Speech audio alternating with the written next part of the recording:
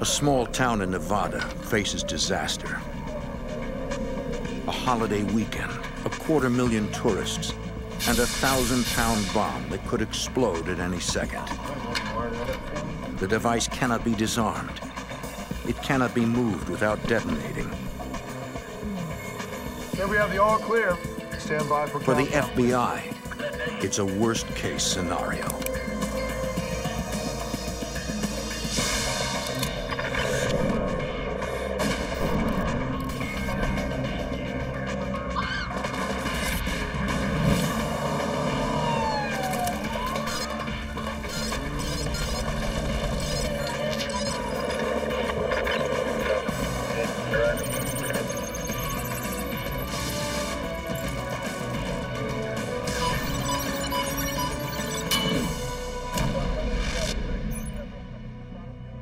In 1980, the FBI faced the largest explosive device they had ever seen.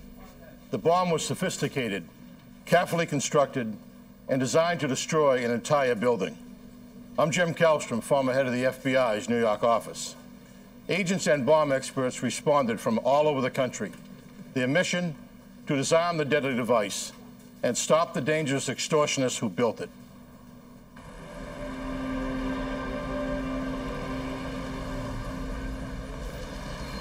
State Line, Nevada is a small tourist town straddling the border with California. The town has just 1,300 residents. The largest industry is gambling. With all that cash lying around, it makes an appealing target for criminals looking to make a big score. August 26, 1980, 5:30 a.m. at the receiving entrance of Harvey's Casino. Two men tell security they're delivering a new copy machine. The security guard gives them directions to the executive offices on the second floor. He has no idea what he has let in the building.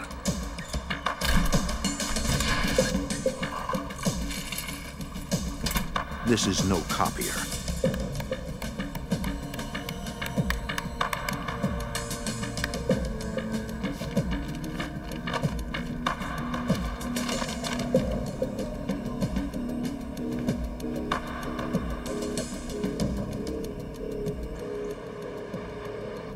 Shortly after 6 a.m., a security guard making rounds notices something unusual. The door to the executive office is jammed. It looks like the lock has been glued shut.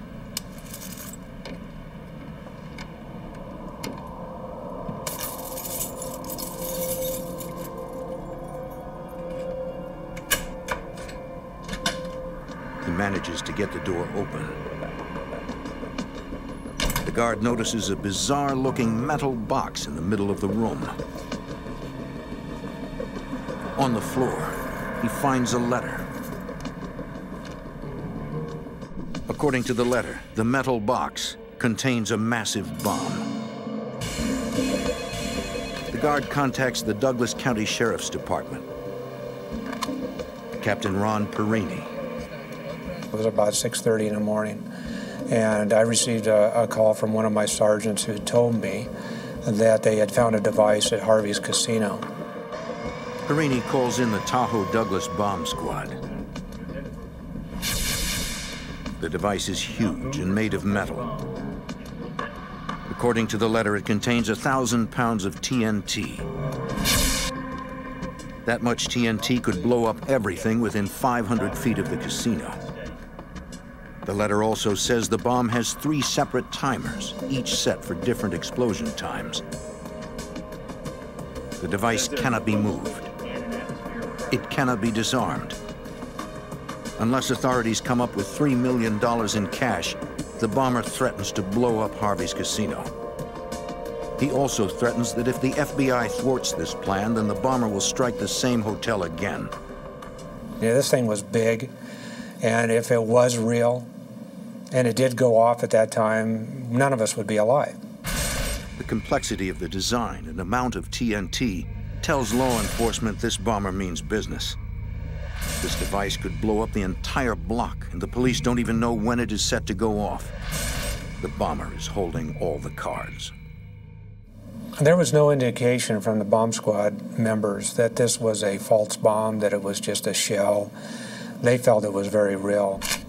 So there was a lot of issues going on at one time. How are we going to secure this? How are we going to provide the safety for everyone? The casino is packed with gamblers. The hotel is full of guests. With a bomb that size, police have to get the hundreds of innocent people to safety. Over the next several hours, 600 hotel guests are moved to a nearby high school. And it's scary, to tell you the truth. It's very scary.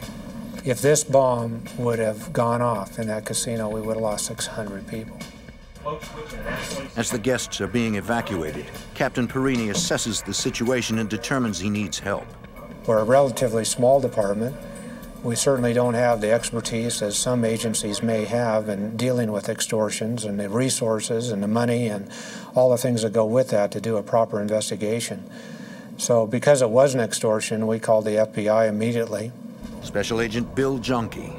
We typically have extortion attempts at the casinos at State Line. We've had those before. We've had plenty of small bombs placed here and there in various casinos. At this time, the FBI was receiving nearly 100 extortion threats a year against casinos, but they were seldom this serious. But I never, in my wildest dreams, envisioned a bomb of this size and this complexity. There are 28 toggle switches on the top box. Each one is numbered. They were all in the same position, in a downward position, except for one toggle switch, which was numbered 23. That was in the up position. We didn't know when we looked at those toggle switches, of course, what they went to, what they were for. Any one of the switches could deactivate the bomb or detonate it. They gave me a letter which turned out to be an extortion letter that identified various components of that bomb. And reading that letter, I realized we had a big problem here. The letter indicated to us that there was 1,000 pounds of TNT in this bomb, and judging from the size of the large box, I think it was pretty consistent that 1,000 pounds of TNT could fit into that larger box. 1,000 pounds of TNT has a huge blast radius, enough to destroy more than one casino. That would devastate this small town. We blocked off the casino corridor area on US 50, made sure no vehicles could go through. We told the other casinos to vacate the immediate area near Harvey's, and they did that. They even boarded up some of the windows to make sure that if there was an explosion, that would cause the glass to break and hurt others. As the sheriff's department closes down the streets, the bomb squad works on the device. The crew does not wear their bulky bomb suits because nothing could protect them if a bomb this size detonated. First, they want to know exactly what's inside the metal casing. What kind of bomb is it? How big of an explosion is it going to be? Is it going to affect the businesses across the street? Or how far will it go? Is there chemicals involved? Is there even nuclear stuff? Herb Hawkins is the assistant special agent in charge of the FBI's Las Vegas field office. Well, the device was X-rayed in parts because no X-ray machine was that big. So about a third of the device was X-rayed, then another third, then another third. In all, the bomb squad takes over 200 X-rays. They also photograph the device and dust for fingerprints. Getting paint samples is much riskier, but for the FBI, it could be an important clue to identifying the bomber. Ultimately, we may find a guy who's got that kind of paint in his garage. Investigators also find a small drop of blood on one corner of the device.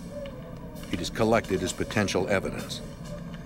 We may be able to find a guy whose blood matches that which was taken off the bomb. That's a good investigative lead for us. The latent fingerprints, paint, and blood samples are sent to the FBI lab in Washington, D.C. In the lab, technicians will analyze the evidence in the hopes it will lead them to the bomber. But for the agents on the scene, the first priority is to disarm this bomb. In the command post, Investigators study the X-rays of the device. The bottom 3/4 of this lower box was very high density. The X-rays couldn't penetrate it. That told us, in essence, that it was explosive in there, or some kind of material in there filling that bottom box. We could see wires from the top box going into that material in the bottom box. We presume those were wires from the detonators, from the blasting caps, into that explosive material. Scientists from NEST, the Nuclear Emergency Search Team, analyzed the bottom portion of the bomb to calculate the potential blast radius.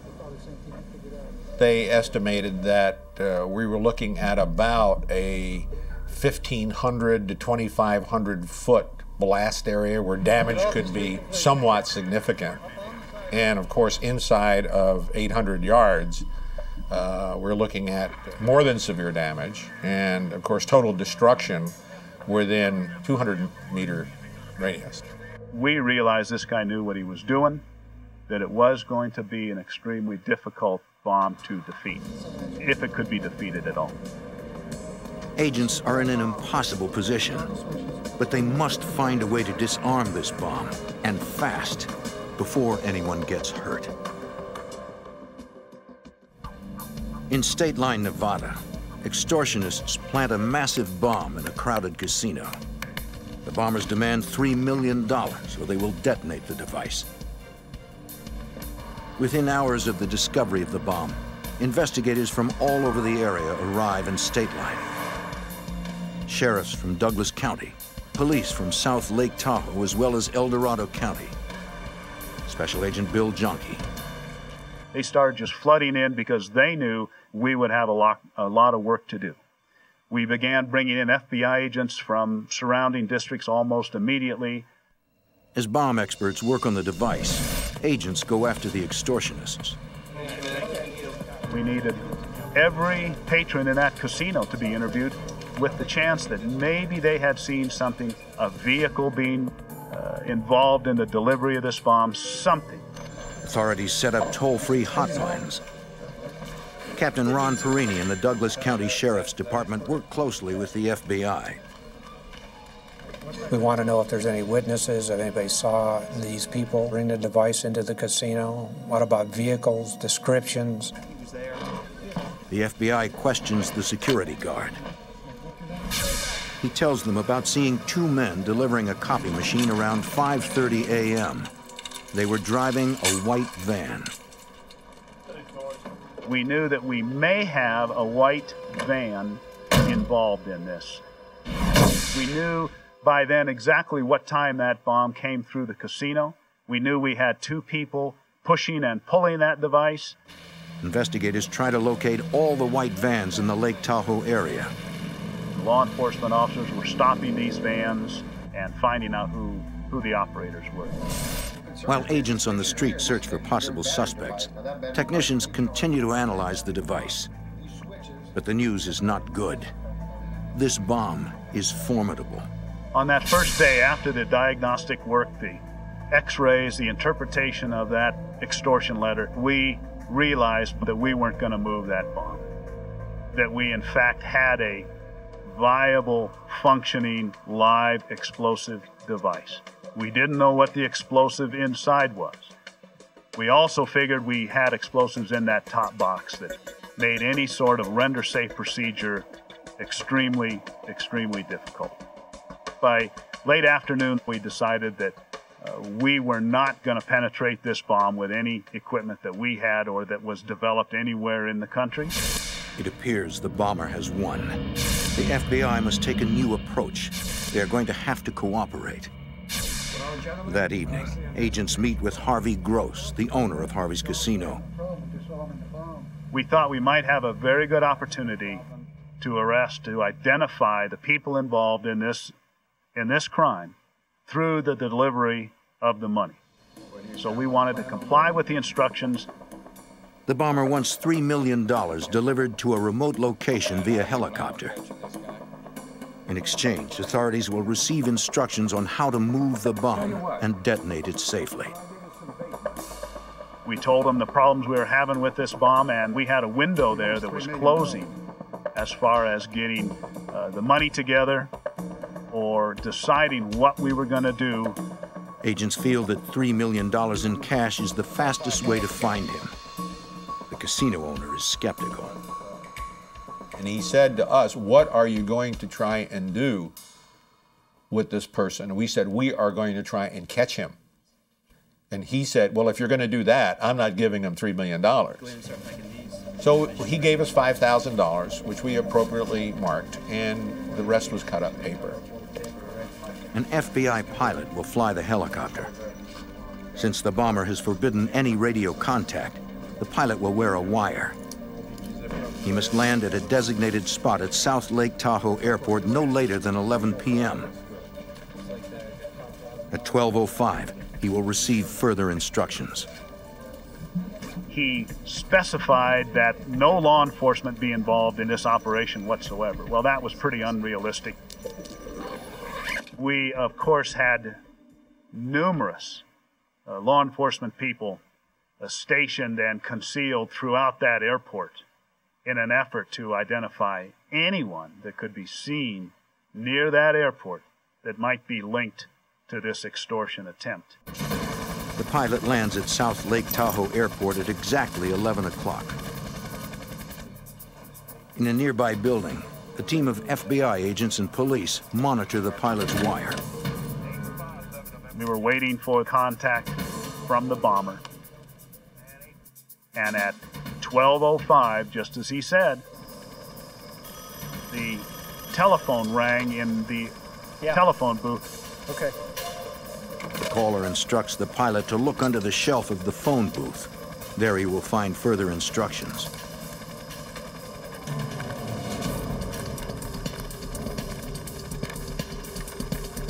Follow Highway 50 to the west, the right-hand side in a straight line. He read that note aloud as he stood there outside the phone booth.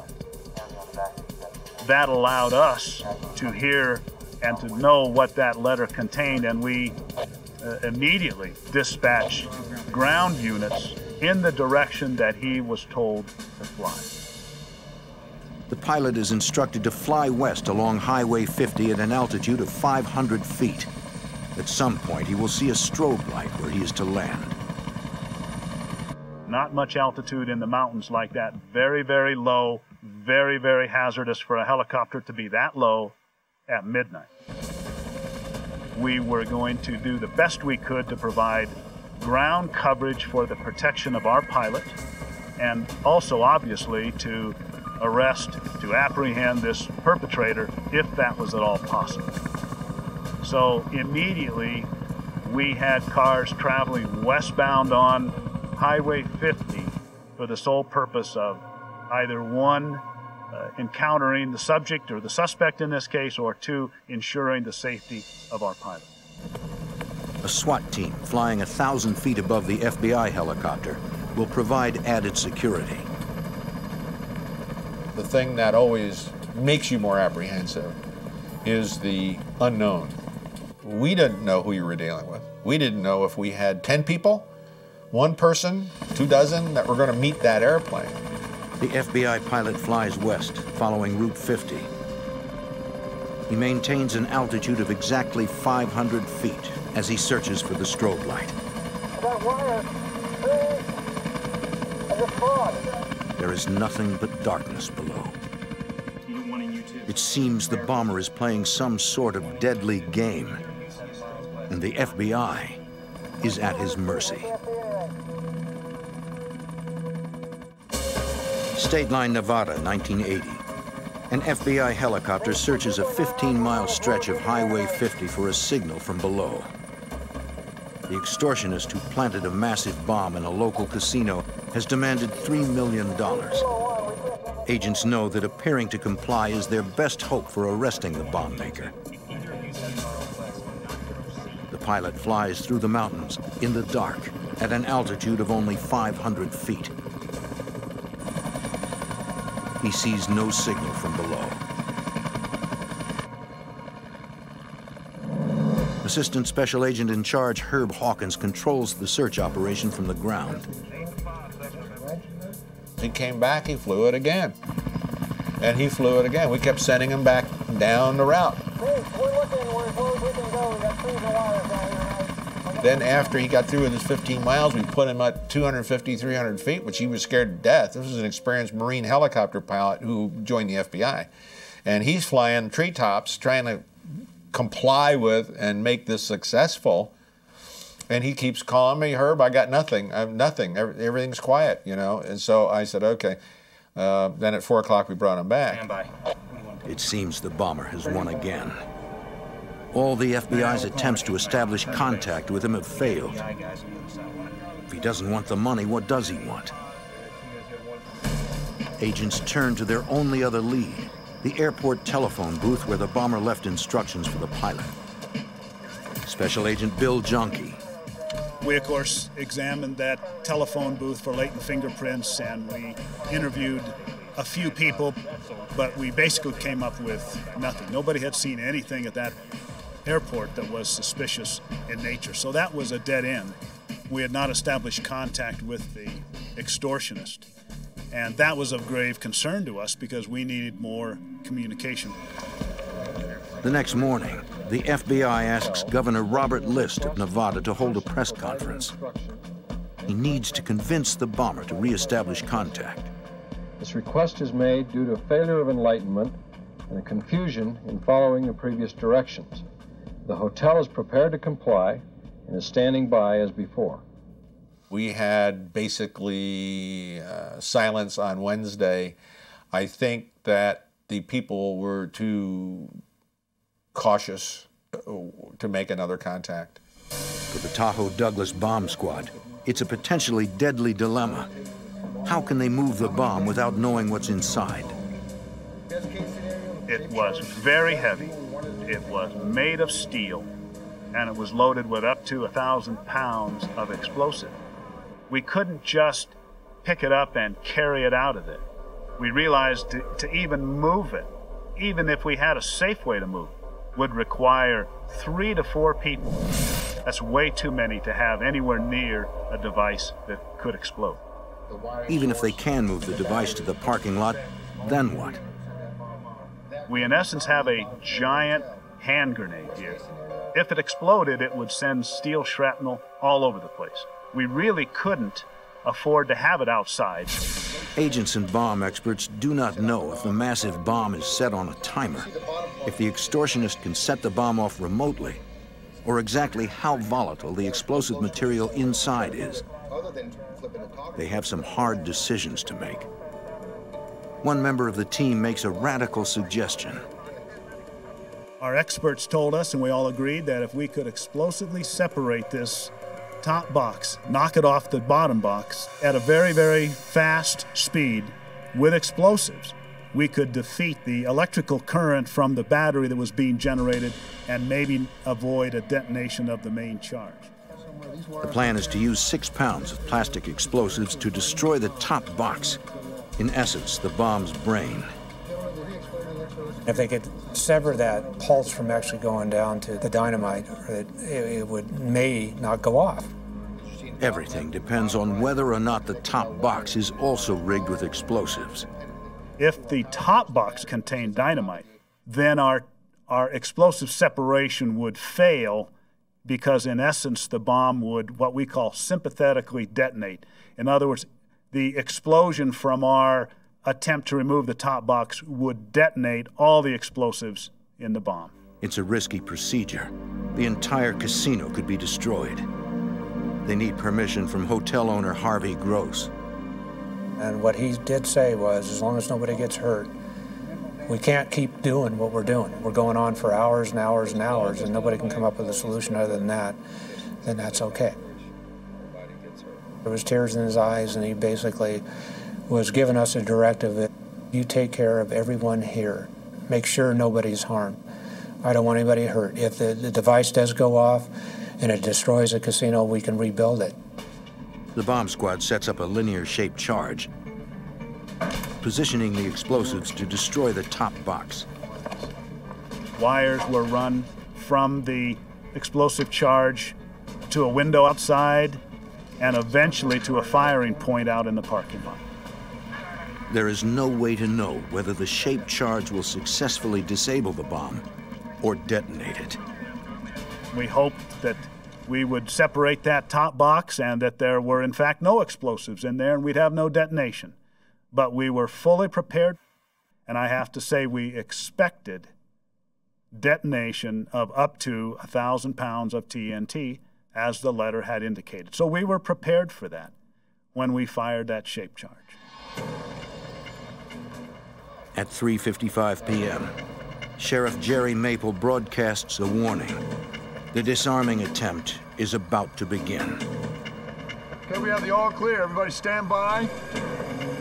5, 4,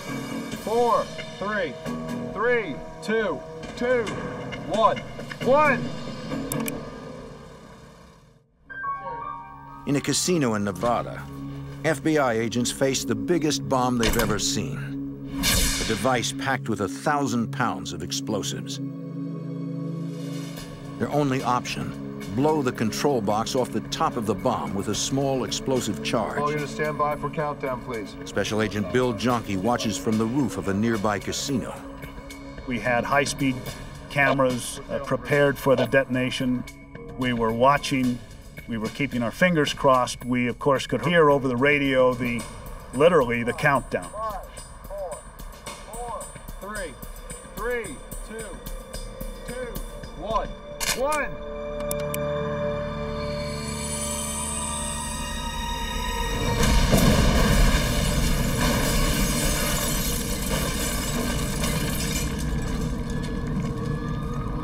The plan has failed.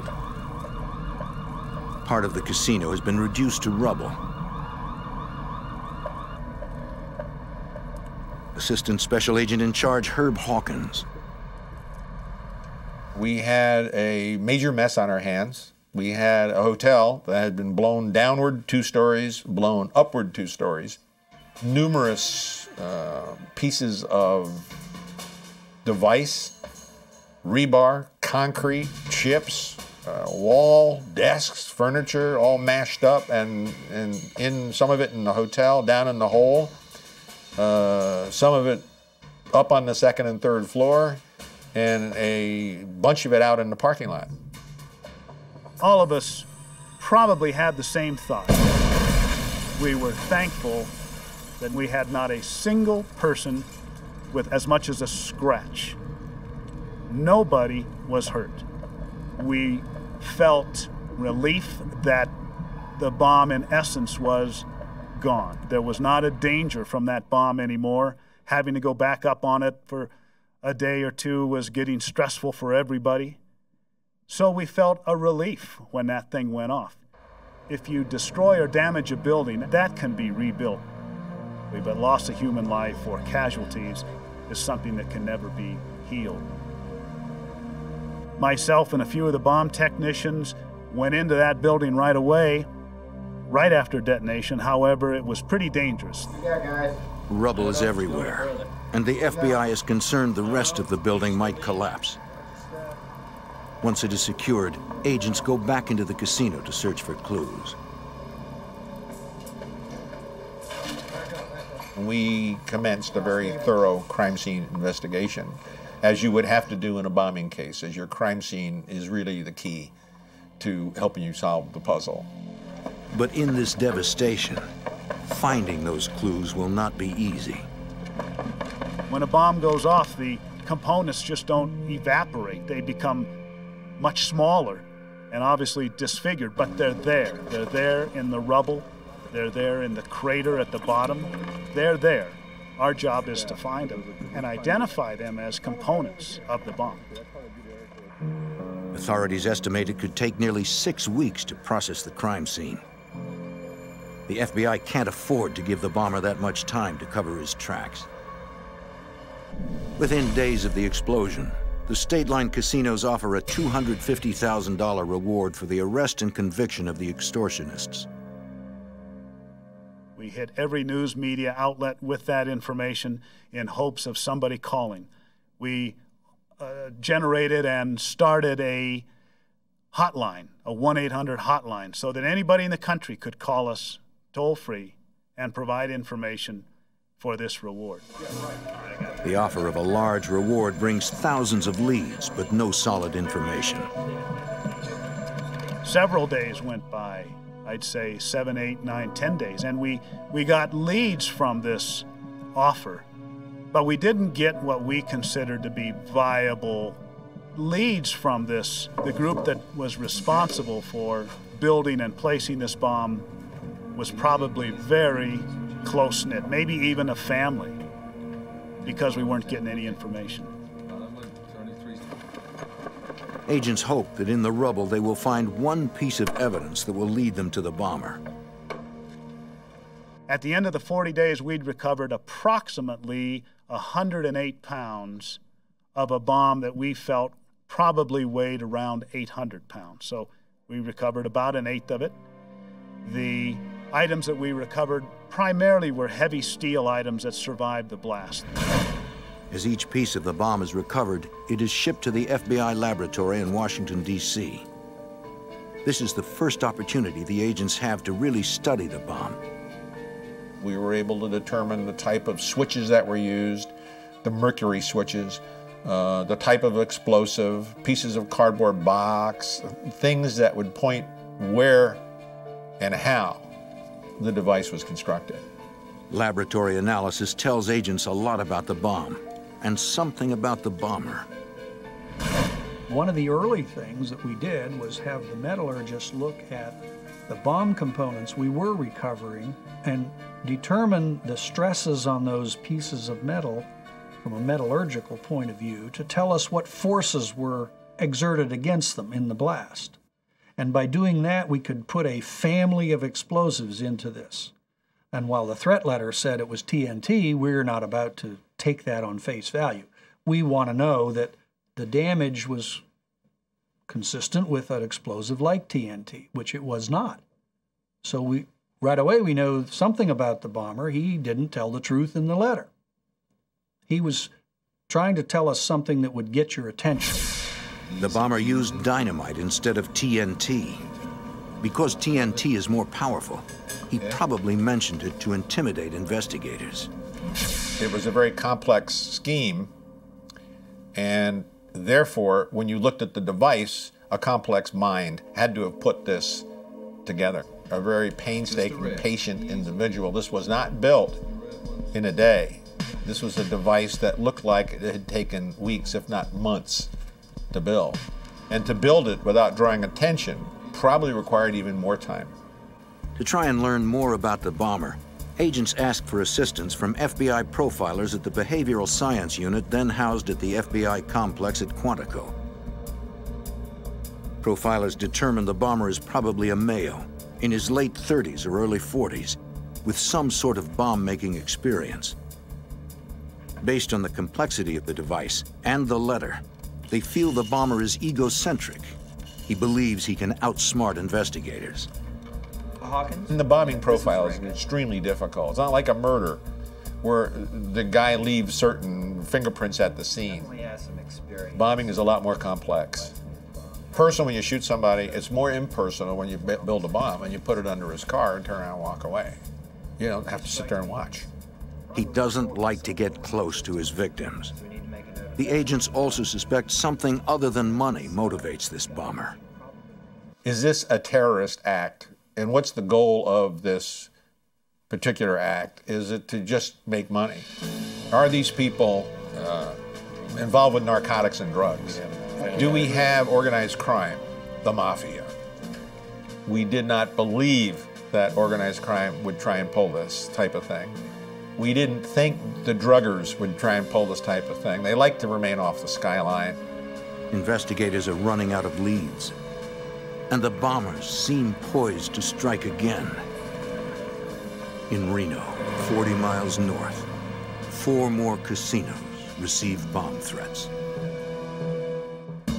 In State Line, Nevada, the FBI searches for a dangerous extortionist. He's already blown up one casino, and in his extortion note, he threatened to do it again. The FBI fears the bomber is simply toying with them. In Reno, 40 miles north, 4 more casinos received bomb threats. Investigators search the casinos, but no bombs are found. Further investigation reveals these threats aren't connected to the Harvey's bombing. Agents again appeal to the public for help. They distribute descriptions of the suspects based on the security guards' recollections. Assistant Special Agent in Charge Herb Hawkins. We were bombarded with thousands upon thousands of phone calls. In early September, agents receive an intriguing tip. 3 former employees of a jet aircraft plant moved to Reno just before the casino bombing. According to the FBI lab in Washington, some of the electronic components used in the bomb resemble aircraft parts. Aircraft engineers could have the technical savvy to put together a device like this. Special Agent Bill Junkie. They fit our profile, if you will, of being a group. They had access, they had experience in explosive work. They looked pretty darn good.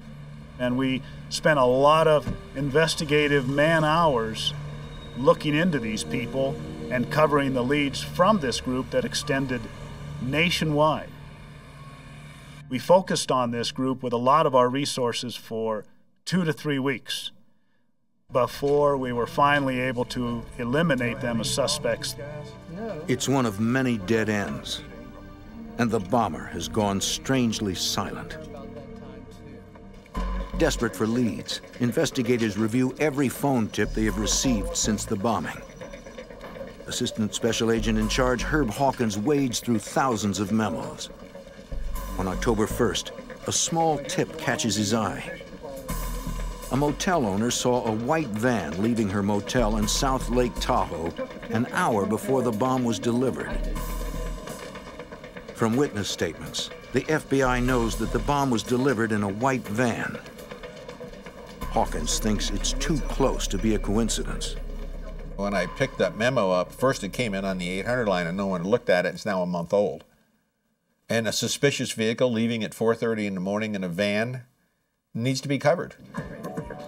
Agents interview the motel owner who called in the tip.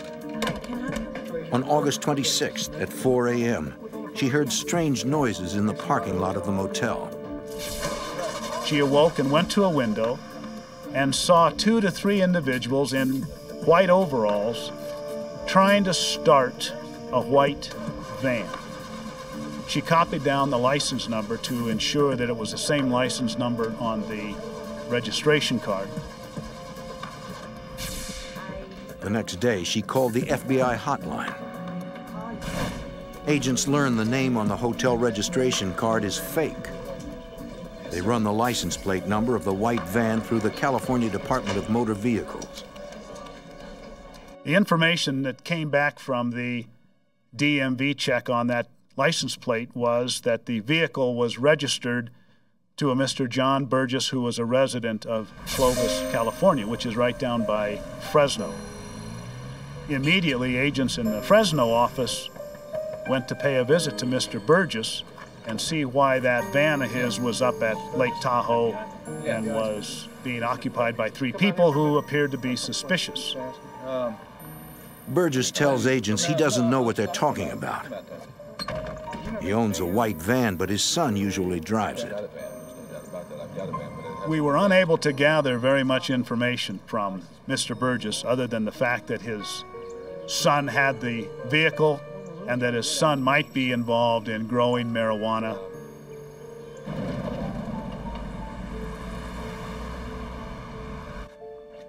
Agents interview Burgess's son in Fresno. They ask him what he was doing in Tahoe at 4 o'clock in the morning and why he used a fake name on his registration. The young man told the investigators that he was up at Lake Tahoe looking for a place to grow marijuana. These agents realized that Lake Tahoe is at an elevation of 6,200 feet plus. It is not conducive whatsoever to growing marijuana because of the climatic conditions. So that was a pretty lame excuse. Agents suspect Burgess's son is lying, but they don't know why. They don't think he's the bomber. At 18, they feel he's too young to construct a bomb this complex. Agents move on, searching for more viable leads. decide to change your mind and talk to me, call us. The investigation into this bombing wore on and on and on. We interviewed well over 400 people, suspects in this bombing, throughout the country. The bomb caused $3 million in damage. The people behind this must be stopped before they build another bomb. But agents are running out of leads. They have not heard from the bomber in months. By November, all but 16 agents are called home. The investigation is stalling. The FBI tries a new approach. In the early part of 1981, we decided that we needed to up the ante for the reward. The reward was then increased to $500,000, from $250,000 to $500,000. If a tight-knit group is responsible for the casino bombing, the FBI is betting that $500,000 in cash should be enough money to tear it apart. We got our $500,000, and we got the news media, asked them to put this out. We had a small news conference, and it was prolific. The FBI's gamble pays off.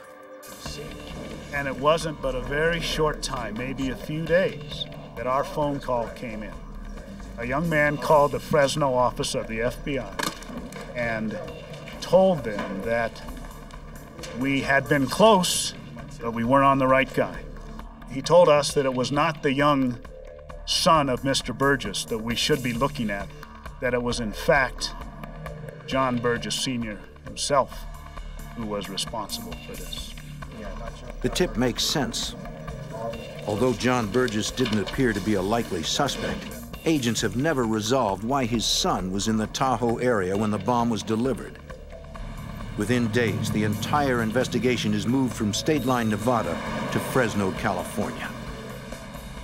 There was already a resident agency there, but we established another office there, and we brought in another 30, 40 agents to Fresno to begin our focus on John Burgess. I personally believed that this was our guy. There was a family situation involved. He had two sons who could have helped him and would not have participated in the reward. They would have kept their mouths shut like we expected. And I moved down to Fresno with great anticipation. I thought, this is it. Yes, the FBI suspects John Burgess Sr. is the casino bomber, but they still need evidence linking him to the crime before they can make an arrest. A major casino lies in ruins, decimated by a massive bomb. The FBI suspects that John Burgess, a Fresno landscaping contractor, is the mastermind behind the devastating bomb. Special Agent Bill Jonke. Our investigation of John Burgess Sr. included everything we can think of. We talked and interviewed his relatives, his friends. We surveilled him day and night. We checked his background. We checked people who had worked for him. Burgess has an interesting past, according to Special Agent Herb Hawkins. He was a Hungarian immigrant who had run afoul of the Soviets during the Hungarian Revolution. He went to a slave labor camp, exiled by the Soviets to that area, and had a great amount of work with explosives. Through interviews, agents learn that Burgess is in financial trouble. In March 1980, the IRS filed suit against him for $34,000 in back taxes. He also owes Harvey's Casino $15,000 in unpaid gambling markers. His gaming losses that he told us about and that we had verified through records beforehand only led to make him a stronger suspect, because we always felt that whoever did this had a grudge against Harvey's Casino, probably owed him money or had lost money, so it really fit perfectly into our bomber profile. Agents feel John Burgess has the skill and the motive to bomb Harvey's Casino. Now they need to prove it. Myself and another agent were assigned to contact Mr. Burgess every single day, 7 days a week. Just pay a visit to him and talk to him, get him to talk. Some days he'd yell and scream at us and wouldn't let us in. Other days he'd let us in and talk to us. Burgess is very egotistical. He likes to talk about his successful landscaping business and his skill in electronics. The profilers were correct. Things started to fall into place in terms of background. Now we needed to find out, there in Fresno, did he build a device there, and where did he buy the stuff to do this? You have a bombing, one of the first things you do is you start looking around for thefts. Where could this stuff have come from? They could make it themselves, they could import it, they could steal it, they could buy it. You go to the ATF and pull all the theft reports. Agents learned that 1,000 pounds of dynamite was stolen from a construction site near Burgess's home prior to the casino bombing. So the puzzle started to come together, and it was time that we got people to start talking to us from inside the family. Agents interview a member of Burgess's extended family who owns a large turkey farm near Fresno. They're particularly interested in the switches on a feeding mechanism Burgess constructed for the farm. It was identical to the construction of the bomb. It was the same type of plastic material that he used, the same kind of soldering that he used. Agents turn up the pressure on Burgess's sons and finally persuade them to talk. Both kids in general told us the same story, that initially their father had asked them to participate in this extortion attempt. Both kids were not anxious to do it. They didn't want to do it, but they had loyalty to their father. And they at times provided some labor. Burgess's son admits he did not grow marijuana. He made up the story to protect his father. The FBI learns that 2 employees in Burgess's landscaping business were the men who delivered the bomb to Harvey's casino. Burgess's sons say their father's girlfriend helped write the extortion letter. And they lead authorities to the place where their father hid the remainder of the stolen dynamite. They also provided us with information about an additional explosives theft that occurred at basically the same site. And they told us where this explosive was buried. 600 pounds worth of dynamite was buried in a dry creek bed outside of Fresno. Mr. Burgess had told the boys he planned to build another bomb and put it somewhere else.